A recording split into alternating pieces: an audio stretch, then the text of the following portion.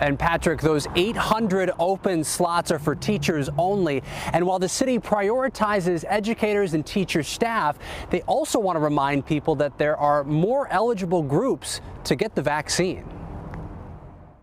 You may be eligible for vaccine and not even know it. Healthcare workers, teachers, and those 65 and older, they have been the priority groups to get the COVID-19 vaccine.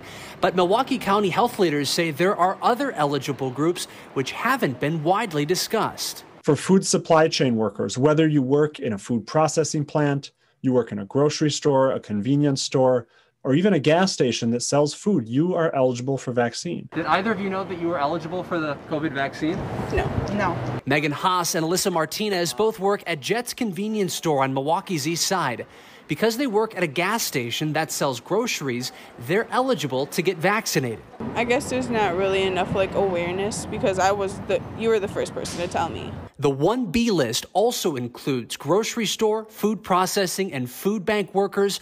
It also allows those supporting infrastructure like electricians or plumbers to get the vaccine. No, I did not know I was eligible to get the vaccine. Freddie Hooker is a plumbing apprentice at Roy's Plumbing, and today he learned he can get vaccinated. I think it's great. Everybody wants to be safe. Nobody wants to get the virus. Nobody wants to be sick. Ben, we mentioned the 800 slots for tomorrow. The city says even more appointments are available for teachers later this week.